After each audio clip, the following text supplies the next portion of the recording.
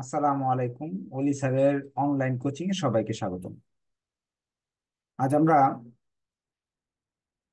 Accounting third ইয়ারের advance accounting one সাবজেক্টের accounting for lease অধ্যায়টা করব। গতদিন অ্যাকাউন্টিং ফর লিজের একটা বেসিক ক্লাস করানো হয়েছে। আজকে আরেকটা বেসিক ক্লাস, দুইটা ক্লাস যারা করবে অ্যাকাউন্টিং ফর লিজের বেসিক কমপ্লিট হয়ে যাবে। পরবর্তীতে বই থেকে ক্রিটিক্যাল কোয়েশ্চেন গুলো করা সম্ভব, শেষ করা সম্ভব। ক্লাসের শুরুতে আমি একটু ইনস্ট্রাকশন দিয়ে নিই, যেহেতু অনেক ছাত্ররা নতুন আছেন এবং অনেক স্টুডেন্টরা যে পরীক্ষা চলে আসছে, পড়া হচ্ছে না, নতুন ভর্তি হয়েছে, বা তারা কিভাবে পড়বে আর কি সেটার জন্য আর কি কিছু দিক নির্দেশনা দিয়ে দিব। ভর্তি হওয়ার পরে আপনি চ্যাপ্টার 6 যে আছে অ্যাকাউন্টিং ফর অপারেটিং সেগমেন্ট, এখানে 4-5টা ভিডিও আছে বা 5-6টা। এই ভিডিওগুলো দেখবেন, কারণ এখান থেকে এই বছর বড় প্রশ্ন আসার সম্ভাবনা আছে। আমাদের এই জরিপ বলতেছে এরকম। 2021 সালে তো আসে না এখান থেকে প্রশ্ন, এই বছর বড় প্রশ্ন আসার সম্ভাবনা আছে। পরবর্তীতে হলো accounting for stock holder equity. 9টা জাবেদা শিখলে 10 নাম্বার কনফার্ম পাওয়া যায়। গত 20 সাল পর্যন্ত প্রতি বছর এখান থেকে 14 করে আসছে। 21 সালে এখান থেকে মাত্র একটা অঙ্ক আসছে, ছোট প্রশ্ন। এই বছর ইম্পর্টেন্ট, এইটাও ভিডিও দেখে দেখে শিখে নেবেন। পরবর্তীতে financial statement, cash flow, intermediate accounting, এই অঙ্কগুলো মোটামুটি করা আছে। এখান থেকে গত বছর 24 নাম্বারের প্রশ্ন হয়েছে। এমনি তো 14 নাম্বার বা 24 নাম্বারের প্রশ্ন হয়, দেখেন আগের সালগুলো তো হয়েছে। ক্যাশ ফ্লো করা আছে ইন্টারমিডিয়েট অ্যাকাউন্টিং এ, ফিনান্সিয়াল স্টেটমেন্টও করা আছে। তার মানে তিনটা চ্যাপ্টার 1, 2, 6 তিনটা করার পর চ্যাপ্টার 3টাও করতে হবে, কারণ এখান থেকে 20 নাম্বারের কোয়েশ্চেন হয়। এই 4টা অধ্যায় করলে ফার্স্ট ক্লাসও পাওয়া যেতে পারে, কমপক্ষে পাস তো করবেনই। কারণ এই 4টা থেকে যদি 2টা অঙ্ক সঠিক করতে পারেন বা 3টা অঙ্ক সঠিক করতে পারেন, তারপরও আপনার ফার্স্ট ক্লাস মার্ক চলে আসার সম্ভাবনা আছে। থ্রি যদি সাথে 1-2টা থ্রি দিতে পারেন, তাহলে 1, 2, 3 আর 6 পাশের জন্য আগে পড়বেন। পরবর্তীতে আপনি A+ পেতে চান যদি চ্যাপ্টার 4, 5 এবং 7 এগুলো একটু জটিল চ্যাপ্টার, এগুলা করবেন। আমি তো আপাতত 4 করাচ্ছি, পরবর্তীতে অন্যগুলো করানোর চেষ্টা করব যদি সময় থাকে আমাদের হাতে। লিজের আজকে দ্বিতীয় ক্লাস, প্রবলেম 2 করব। আজকের ক্লাসে আপনাদের অনেক কনফিউশন দূর হয়ে যাবে, কারণ লিজের অঙ্ক করতে গেলে দেখা যায় এক এক বইতে এক এক নিয়মে অঙ্ক করে রাখছে, এক এক এক বইতে এক অঙ্ক 2 নিয়মে করে রাখছে, বা এখন এক নিয়ম আর এক সময় এক নিয়ম। লিজ চ্যাপ্টারে কি কি চায় সেটা একটু আমরা জেনে নিই। লিজ চ্যাপ্টারের অঙ্ক করতে হলে 3টা স্টেপে অঙ্ক করতে হবে। 1 নাম্বার, লিজের ভাড়া বা লিজের সম্পদের মূল্য বের করতে হবে, এই সূত্রটা শিখতে হবে, আপনার মুখস্থ করতে হবে। 2 নাম্বার, সব অঙ্কের জন্য এই ছকটা করতে হবে, লিজের ভাড়া কিভাবে দিচ্ছেন। 3 নাম্বার, এখানে 6টা জাবেদা আছে, এই 6টা জাবেদা মুখস্থ করতে হবে। বেসিক আমি বলে দিব, অনেক সহজ। টোটাল এই 3টা স্টেপ ফলো করলে লিজের অধ্যায় থেকে 10 নাম্বার পাবে। এখন কনফিউশন সৃষ্টি হয় যেই যেই জিনিসগুলোতে অঙ্ক করার সময়। লিজ আসলে 2 প্রকারের, এটা আমরা শিখছি আগে থেকে। লিজ 2 প্রকারের হয়। এক, স্বল্প মেয়াদি, হ্যাঁ, আর একটা হলো দীর্ঘমেয়াদী। একটা হলো অপারেটিং লিজ, আর একটা হলো ক্যাপিটাল লিজ। এটি শীটে দেওয়া আছে। 2 প্রকার। পরীক্ষায় ছোট প্রশ্ন এটা আসে, বি পার্টের জন্য এটা আসে, শুধু বি পার্ট। এটা সি পার্টের জন্য আসে। তা আমরা সি পার্টের জন্য যেহেতু আসে, এটা পরীক্ষা বেশি একটা আসে না, এটা আসে, তাহলে এটা আগে আমরা গুরুত্ব দিই। এটাও ধরা সহজ। অঙ্কে যদি নন ক্যান্সেলেবল লিজ লেখা থাকে তাহলে এটা ক্যাপিটাল লিজ, ক্যান্সেলেবল লেখা থাকলে এটা। মেয়াদ যদি কম থাকে তাহলে এটা, মেয়াদ বেশি থাকলে এটা। এটার বৈশিষ্ট্য কতদিন শেখানো হয়েছে। তো আমরা ধরে নেই এটা পরীক্ষায় আসবে না, এটা বাদ দিলাম আপাতত, এটা আমি শিখিয়ে দিব ক্লাসে। তা আসবে কোনটা? ক্যাপিটাল লিজ, যেটার চুক্তি ক্যান্সেল করা যায় না। এবং ধরেন একটা জিনিসের মেয়াদ আছে সারা জীবন, 10 বছর চলবে একটা মেশিন, আপনি ভাড়া নিয়ে নিচ্ছেন 8 বছরের জন্য, এটাকে ক্যাপিটাল লিজ বলা হবে। 10 বছরের মেশিন যদি 2 বছরের জন্য ভাড়া নেন, এটাকে অপারেটিং লিজ বলা হবে। তাহলে লিজের বিষয়টা আমি একটু ক্লিয়ার করলাম। প্রশ্ন দুই রকম হইতে পারে, operating lease, capital lease. Capital লিজের 10 নম্বরের কোশ্চেন। এখানে দুইটা পক্ষ থাকে, একটা ইজারা দাতা, একটা ইজারা গ্রহীতা। একটা লিজ আর একটা হলো লেজর। একটা হলো মালিক আর একটা হলো ভাড়াটিয়া। এটা হলো ভাড়াটিয়া আপনি, এটা হলো মালিক। আমি ইজারা দাতা গ্রহীতা বলতে পারতাম, বুঝতে অসুবিধা হবে। বাসা ভাড়া নিছেন আপনি, মালিক। প্রশ্নে ভাড়াটিয়ার অঙ্ক করতে বলতে পারে, মালিকের অঙ্ক করতে বলতে পারে। ভাড়াটিয়ার করতে গেলে এক ধরনের 3টা স্টেপ ফলো করতে হবে, মালিকের করতে গেলে 3টা স্টেপ ফলো করতে হবে। এই প্রথম স্টেপ সেম টু সেম, মালিকের করেন ভাড়াটিয়ার করেন। প্রথম স্টেপ হলো ভাড়া নির্ধারণ করা বা সম্পদের মূল্য বের করা, এটা মালিকেরও যা, ভাড়াটিয়ারও তা। দ্বিতীয় স্টেপ, একটা ছক করতে হয়, মালিকেরও যা, ভাড়াটিয়ারও তা, ছক। 3 নাম্বার স্টেপ, জাবেদা করতে হয়। এইটা হলো ভিন্ন, মালিকের জাবেদা একরকম, ভাড়াটিয়ার জাবেদা একরকম। কারণ কি, ধরেন একজন যদি পণ্য কিনে, ক্রয় হিসাব ডেবিট, নগদান হিসাব ক্রেডিট, এটা হলো ক্রেতা। এখন বলেন তো বিক্রেতার জাবেদা কি হবে? বিক্রেতা, বিক্রেতার ক্ষেত্রে হবে নগদান ডেবিট, বিক্রয় ক্রেডিট। দুইজনের জাবেদা একরকম হইতে পারে না। তাহলে ভাড়াটিয়ার জাবেদা একরকম হবে, মালিকের জাবেদা একরকম হবে। এখন ভাড়াটিয়ার জাবেদা মালিকের জাবেদা আলাদা যে আছে, সেটা কিন্তু এখানে লেখা আছে। ভাড়াটিয়ার জন্য এই 6টা জাবেদা এরকম হবে, মালিকের জন্য এই 6টা জাবেদা এরকম হবে, লেখা আছে। তা আপনার তার ঝামেলা নেই। এখন আমরা একটা অঙ্ক শুরু করি, প্রবলেম 2 করব।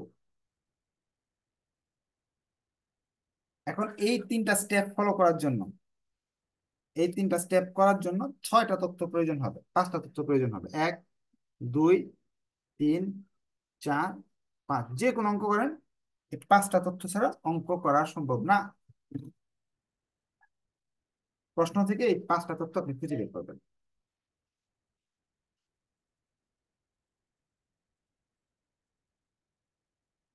চলে আমরা পড়া শুরু করি প্রশ্ন। এটা হলো অনার্স 2013-তে আসছে, অ্যানুয়াল 2013। আচ্ছা, আপনার যদি ক্লাসটা ভালো লাগে, উপকার হয়ে থাকে, এই উপকারটা যেমন আমি আপনাকে করতেছি, আপনিও একটা উপকার করবেন আপনার বন্ধু, ওনাকে শেয়ার মেনশন করে দিবেন। উনি এই ভিডিওটা দেখে ওনার বেসিকটা ক্লিয়ার করবেন। আপনার এমন বন্ধু আছে যারা চাকরি, ব্যবসা বাণিজ্য, সংসার, বিয়ে, বাচ্চা, বিভিন্ন কারণে প্রাইভেট পড়তে পারে না, হ্যাঁ, এবং আপনার টিচার খুঁজতেছে, পাচ্ছে না। আপনি যদি একটু কষ্ট করে তাকে এই ভিডিওটা শেয়ার করে দেন বা মেনশন করে দেন, সে দেখে যদি তার ভালো লাগে, যদি সে পাশ করে ফেলে, তো তার উপকার হলো, এতে তো আপনার ক্ষতি হলো না। তাহলে আপনার একটু দায়িত্ব তাকে একটু জানিয়ে দেওয়া, তার উপকার করা, যেহেতু আমি আপনার উপকার করতেছি। তাহলে আমরা একটু শেয়ার করে দিব, মেনশন করে দিব, তাহলে নেক্সট ক্লাসগুলো এরকম সুন্দরভাবে ভেঙে ভেঙে করতে পারবেন। বেসিক। লিমো কর্পোরেশন সাইন এ 10 ইয়ার নন ক্যান্সেলেবল লিজ। আমরা প্রথমে যে একটা কনফিউশনে থাকতাম, এটা ক্যাপিটাল নাকি অপারেটিং প্রকার ছিল, ক্যাপিটাল লিজ, অপারেটিং লিজ। বলেন তো, আপনারই বলেন, এই অঙ্কটা ক্যাপিটাল লিজ নাকি অপারেটিং লিজ? আপনারা কমেন্টে লিখেন, যে অঙ্কটা করাচ্ছি এই অঙ্কটা ক্যাপিটাল লিজ নাকি অপারেটিং লিজ। এ হলো বা ক্যাপিটাল লিজ, বি হলো অপারেটিং লিজ। দেখি আপনারা কি বুঝতে পারছেন গত ক্লাসে।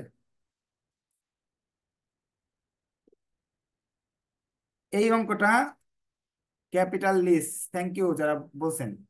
কেন নন ক্যান্সেলেবল কথা বলার সঙ্গে সঙ্গে বুঝে গেছি এটা ক্যাপিটাল লিজ, চুক্তি বাতিল করা যাবে না। Lease equipment of for IDLC, আইডিএলসির একটা মাল লিজে দিবে 10 বছরের জন্য।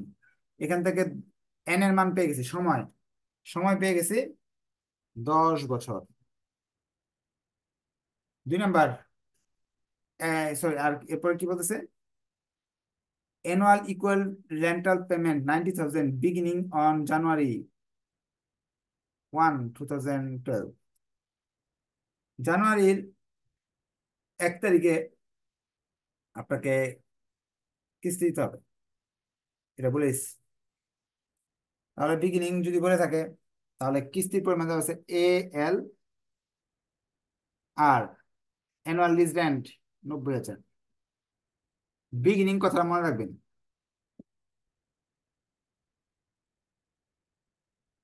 আর কি বছরের শুরুতে ভাড়া দিতে হবে।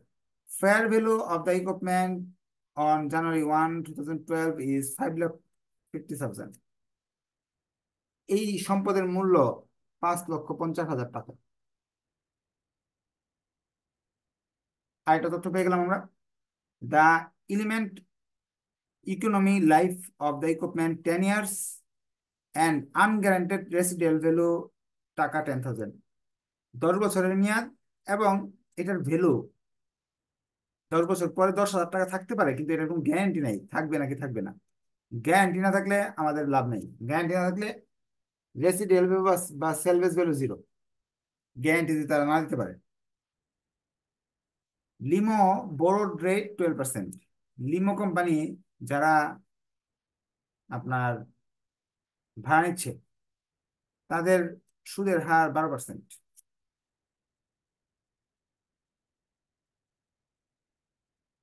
সুদের হার আমরা পেয়ে গেলাম 12%। 5টা তথ্য আমি পেয়ে গেছি প্রশ্ন থেকে। প্রথমে বলছে prepare the amortisation schedule for first 3 year of the books of limo. Limo কোম্পানির যারা ভাড়া নিছে তার পক্ষ থেকে আপনাকে 3 বছরের ছকটা করতে হবে, এটা বলিস। কোনো ব্যাপার না, 3 বছর না 5 বছরের ছক আমরা করতে পারবো। এখন প্রশ্নে এই 5টা তথ্য দেওয়ার পরও এই যে ভ্যালুটা আছে, এই যে ভ্যালুটা আছে, এই ভ্যালুটা আপনার আরেকবার যাচাই করতে হবে। কারণ মালিক বলতেছে আমার জিনিসের দাম 5,50,000, ভাড়া নিতেছে 90,000। সত্যি কি 5,50,000 টাকার জিনিসের দাম 12% সুদে 90,000 টাকা হতে পারে? এটা আমাকে যাচাই করতে হবে। যাচাই করার জন্য আমরা ফেয়ার ভ্যালু বা পিভি, প্রেজেন্ট ভ্যালু সূত্র ইউজ করবো, বা ফেয়ার ভ্যালুর সূত্র ইউজ করবো। গতদিন সূত্র লিখে দিয়েছিলাম।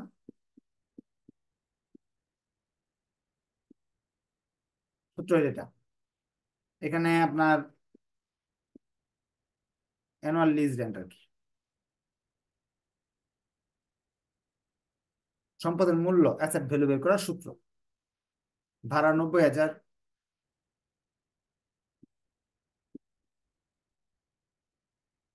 সুদের হার হলো 12%, সময় হলো 10 বছর। ক্যালকুলেশনটা আমি আর দেখাবো না, গতদিন ভেঙে ভেঙে দেখাইছি। 5,69,542 টাকা ভাড়া, 90,000 হিসাবে আমার কাছে এই সম্পদের মূল্য এটা। আমি যে ভাড়া নিছি আমার কাছে এটা, অন্য জনের কাছে কি এটা আমার দেখার বিষয় না, আমার কাছে ভাড়া হলো এটা। তাহলে আমার জন্য ফেয়ার ভ্যালু, আমার জন্য লিমোর জন্য 5,69,542 টাকা। প্রথম স্টেপে আমি এটা বের করে নেব, সম্পদের মূল্য আমার জন্য এটা। 2 নম্বর স্টেপ, একটা ছক করতে হবে। আমরা একটু ভুল করছি, সূত্র আবার একটু লিখে নিই। সূত্রটা ভুল হয়েছে, আরেকবার একটু লিখে নিই।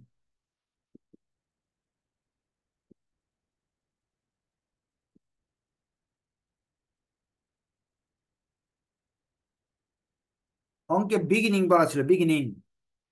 বিগিনিং বলা থাকলে এই জিনিসটা থাকবে, এই যে এই লেসটা লাগাতে হবে, এটা লাগাই নেই। বিগিনিং বলা ছিল, মার্ক করা আছে। বিগিনিং অঙ্কের ক্ষেত্রে এই সূত্রের এই অংশে চেঞ্জ হবে, বিগিনিং না থাকলে এটা থাকবে না। মনে রাখবেন। 90,000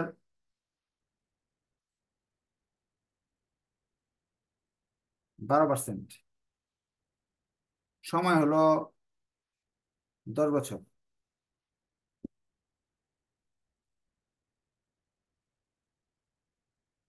এখন ক্যালকুলেশন করে টাকা বেরিয়ে আসবে এটাই।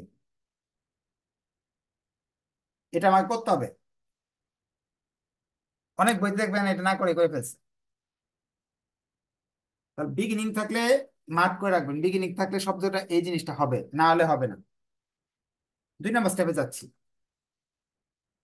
2 নম্বর স্টেপে আমরা যদি এতরকম অংশ যদি বুঝে যান একটু কষ্ট করে ওকে লেখেন, না বুঝলে আমাকে কোয়েশ্চেন করার সুযোগ আছে, হাত উঠে কোয়েশ্চেন করতে পারবেন। 2 নম্বর স্টেপ, আমাদের লিজের ছক বানাতে হবে। লিজ অ্যামোর্টাইজেশন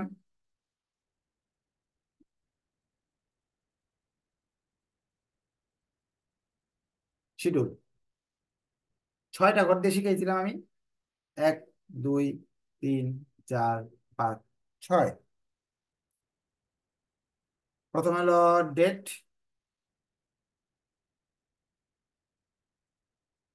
বিগিনিং এর অঙ্ক না, বিগিনিং করলে ছকটা একটু চেঞ্জ আছে, এক পরে আসবে।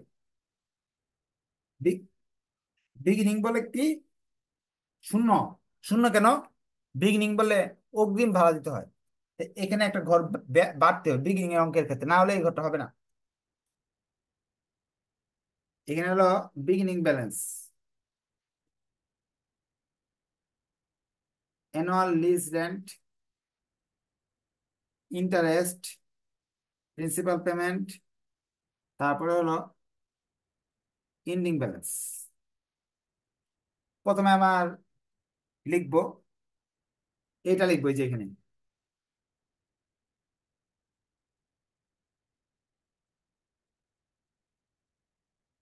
লিজ রেন্ট, ভাড়া আমাদের 90,000 টাকা। এটার উপর সুদ দিতে হবে কত পার্সেন্ট? 12% সুদ। এই টাকার উপর, এটা হলো 1 নম্বর ঘর, এটা 2 নম্বর ঘর, এটা 3 নম্বর ঘর, 4 নম্বর ঘর। সুদ দিতে হবে এই টাকার উপর, 2 নম্বর ঘরের উপর 12% সুদ। তা আসতেছে হলো আপনার একটা টাকা আসার কথা, কিন্তু যেদিন আমরা ঋণ নিছি, আজকের দিনে ঋণ নিছি 1 তারিখ, এত টাকা, আজকের দিনে তো সুদ দিব না, কিস্তি দিছি ভাড়া দিছি ঠিক আছে, সুদ দিব না। বিগিনিং এর অঙ্কের ক্ষেত্রে এই দিনে কোনো সুদ হবে না, 0 ইয়ারে কোনো সুদ নাই। তাহলে 12% করার প্রয়োজন নেই প্রথম বছর 0 ইয়ারে। আর যদি নর্মাল অঙ্ক হইতো তাহলে এই লাইনটা আর হইতো না, এখান থেকে অঙ্ক শুরু করতাম। এখন 3 - 4, এটা থেকে এটা বাদ দিব। 2 2 - 5, এই ঘর থেকে এটা বাদ দিব।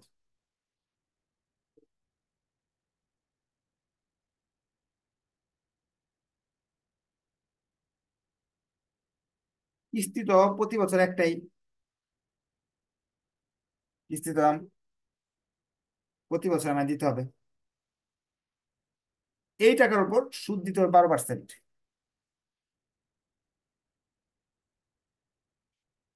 এটা থেকে এটা বাদ দিতে হবে, বাদ দিয়ে এই ঘরে লিখতে হবে।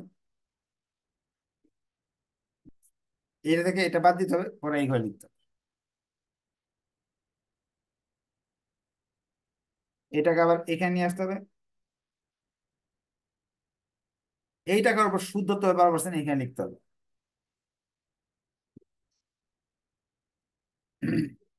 এটা থেকে এটা বাদ দিয়ে এই জায়গায় লিখতে হবে।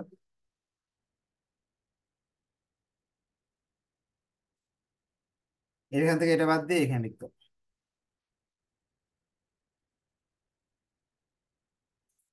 এই টাকাটা আবার এখানে লিখতে হবে।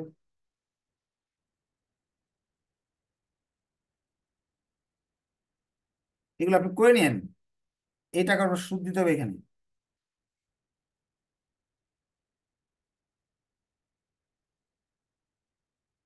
ভুল হয়েছে নাকি?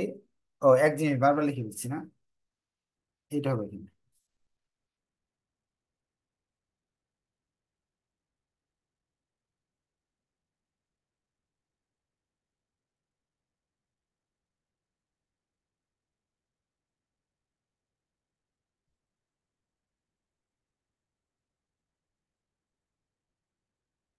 যতটুকু বুঝাইলাম এতটুকু যদি বুঝেন তাহলে কষ্ট করে ওকে লেখেন, না বুঝলে হাত উঠে কোয়েশ্চেন করতে পারেন যে স্যার বুঝি নাই, বা কমেন্টে লিখতে পারেন যে স্যার বুঝি নাই, একটু বুঝাই দেন। কোনো কোয়েশ্চেন থাকলে কমেন্ট করতে পারেন। এখানে আসবে 49,288। আমরা বাদ দিব 90,000 থেকে এটা 40,711।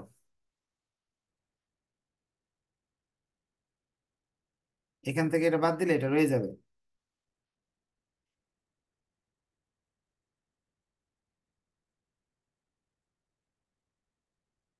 তিন বছরে করতে বলছে, আমরা 3 বছর করে ফেললাম, শেষ। 2 নাম্বার রিকোয়ারমেন্ট আমাদের শেষ। লিমোর বইতে আমাদের ছক বানানো শেষ হয়ে গেছে। তারা বলছিল ছক বানায় দেখাইতে, ছক বানানো শেষ। এতটুকু বুঝতে পারছেন? বুঝতে পারলে একটু কষ্ট করে হ্যান্ড রাইজ করেন, আর কি ওকেও লেখেন। আর যদি না বুঝেন তাহলে হ্যান্ড রাইজ করে কোয়েশ্চেন করার সুযোগ আছে। এখন যদি আমি আরেকটা জিনিস বুঝাই দিই, বাই চান্স যদি বলে লিমো না, আইডিএলসির বইতে এই ছকটা করো, আইডিএলসির বইতে এই ছকটা করো, তখন কি করতে হবে শিখিয়ে দিতেছি। এক অঙ্ক দিয়ে সব শেষ। লিজের A to Z এক অঙ্কই শেষ। আইডিএলসির বইতে যদি করতে যান, আইডিএলসি জানে তার সম্পদের মূল্য 5,50,000 টাকা, তখন এই ছকটাই হবে, এই ছকটাই হবে 5,50,000 টাকা দিয়ে। কিন্তু এখানে আরো কিছু সমস্যা আছে। সমস্যাটা হলো আইডিএলসির সুদের হার আমরা জানি না, যে সে কত পার্সেন্ট সুদ নেয়। এই জন্য আপাতত 12% দিয়ে অঙ্কটা করবো আমরা। কিন্তু আইডিএলসি যদি আলাদা একটা সুদের হার থাকে, সেই সুদ দিয়ে এখানে বসাতে হবে। আইডিএলসি 11% আছে, যে লোক ভাড়া দিচ্ছে, তাহলে 11% দিয়ে অঙ্কটা করতে হবে। না না, আপাতত 12% দিয়ে আমরা করতে পারবো। দুইজনের দুই সুদের হার হতে পারে, তাহলে এটা করে এইভাবে যে যেভাবে দেওয়া আছে এইভাবে এইভাবে এইভাবে করে দিতে হবে। কিন্তু এই টাকাটা আইডিএলসির জন্য 5,50,000 ধরে নিতে হবে, কারণ সে জানে তার সম্পদের মূল্য এটা, কিন্তু সে যে হারে ভাড়া নিচ্ছে আমাদের কাছে সম্পদের মূল্য এটা আসছে 12% সুদে। তো ছকের ঝামেলা শেষ। এখন আমরা যাচ্ছি জাবেদা করতে। দুই কোম্পানি জাবেদা করতে হবে। তারা বলছে দুই কোম্পানি জাবেদা করে দেখাও। আমরা দুই কোম্পানি জাবেদার ঘর করে নিতেছি।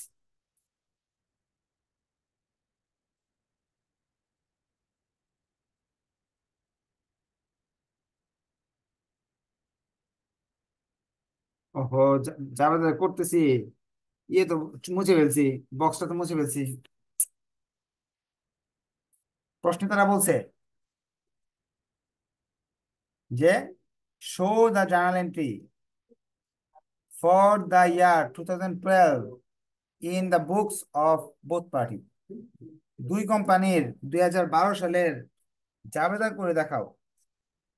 2012 সালে আমরা জাবেদা করব। 2012 সালে ছক যে করছিলাম, ছকের 2012 সালের ছকটা আমাদের লাগবে। কি কি জাবেদা দিব? এই যে 12 সালে, 12 সালের ছকটা আমার লাগবে। 12 সালে তো আমরা ভাড়া নিছি। যখন ভাড়া নিব তখন এই জায়গায় দিতে হবে আমাদের। ভাড়া নিলে lease, lease assets debit, lease liability credit. যে ভাড়া নিল আর যে ভাড়া দিল, সে lease receivable debit, assets, lease assets credit. জাবেদা মুখস্থ করে নিতে পারেন, অথবা মুখস্থ ছাড়াও আপনাকে বেসিক আমি বুঝাই দিচ্ছি। লিজ 1/1/2012, আমি সম্পদ নিয়ে নিছি ভাড়া, সম্পদ পেয়ে গেলাম। Lease equipment under capital lease লিখবেন, ডেবিট। লিজ লাইবিলিটি ক্রেডিট, টাকা হলো এটা হলো লিমো কোম্পানি, আর IDLC কোম্পানি।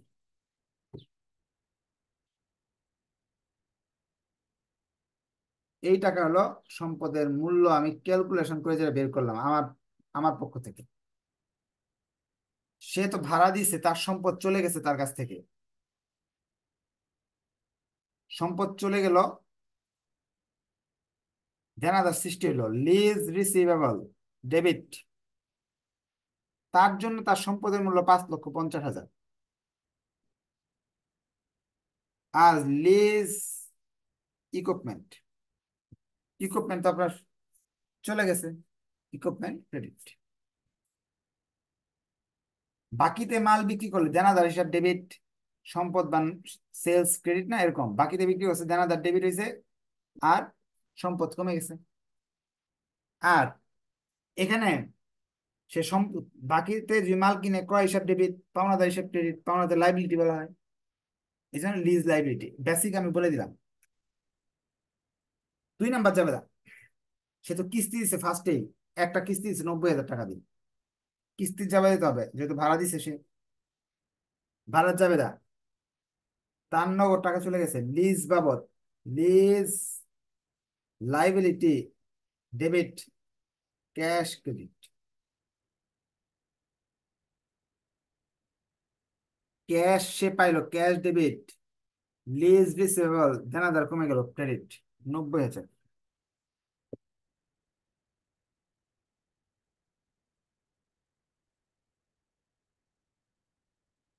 টাকা পাইলে ডেবিট হয়, চলে গেলে ক্রেডিট হয়, জাবেদা দুইটা শেষ। অবচয়ে যাবে তো হবে 31/12/2012 সালের, এই লোকের সম্পদ ব্যবহার করতেছে, অবচয় depreciation expense debit, accumulated depreciation credit. অবচয় কিভাবে বের করব? সূত্র আছে, সম্পদের মূল্য যেটা আছে সেই সম্পদের মূল্যকে 10 দিয়ে ভাগ করব। সম্পদের মূল্য এটা আছে 5, 6, 9, 5, 4, 2, 10 বছর সংখ্যা, যেহেতু সম্পদের মূল্যকে 10 দিয়ে ভাগ করলাম, এন এন এর মান 10।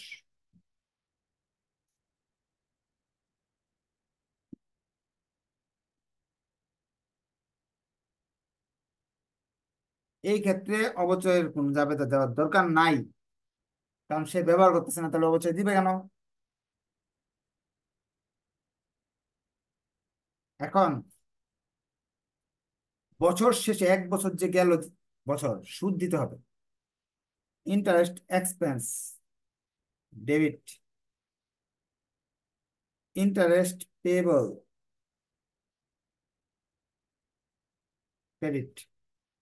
সুদ আমরা 2012 সালের সুদটা যে বের করছিলাম, ছকের ভিতরে দেখবেন, ছকের ভিতরে সুদ আছে 12 সালের, প্রথম বছরের সুদ 57,545, 57,545, এই জিনিসটা এখানে দিতে হবে, interest receivable debit, interest revenue credit. জাবেদা গুলো শিটে দেওয়া আছে, কি কি জাবেদা দিতে হয়।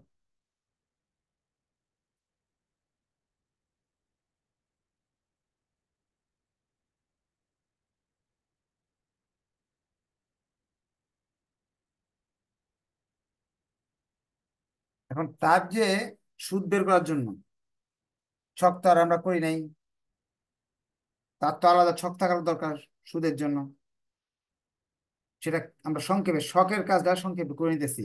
এটা ছিল 5,50,000, এখান থেকে একটা কিস্তি দেওয়া হয়েছে 90,000 টাকা। আপনি ছক করলে ইজিলি বুঝে যাবেন। এটা 12% সুদ, 12% সুদ দিলে সুদের টাকা আছে 55,200 টাকা। এটা তো ছক থেকে পাইছি, কিন্তু এটা তো ছক করে নেই, ছকটা না করে সংক্ষেপে করা যাবে। যেমন 5,50,000 তার সম্পদের দাম ছিল, একটা কিস্তি দিছি, এই যে একটা কিস্তি দেওয়া হয়েছে, রইল কত? 4,60,000। ওইটার 12% সুদ যা আসে এখানে লিখে দেবো। এই যে এইভাবে আমাকে অঙ্কটা করতে হবে। এই অঙ্কটাতে আমরা বেসিকের 100% করা হয়ে গেছে। আপনি এই জিনিসগুলো যদি মাথায় রাখতে পারেন, সব শিখে ফেলছেন। ক্যাপিটাল লিজের দুই কোম্পানি, যে ভাড়া নিল, যে ভাড়া দিল, তার শিখে ফেললেন, বিগিনিং এর অঙ্ক শিখে ফেললেন, সব হয়ে গেল। নেক্সট ক্লাস ইনশাআল্লাহ দেখা হবে। ধন্যবাদ সবাইকে, আসসালামু আলাইকুম।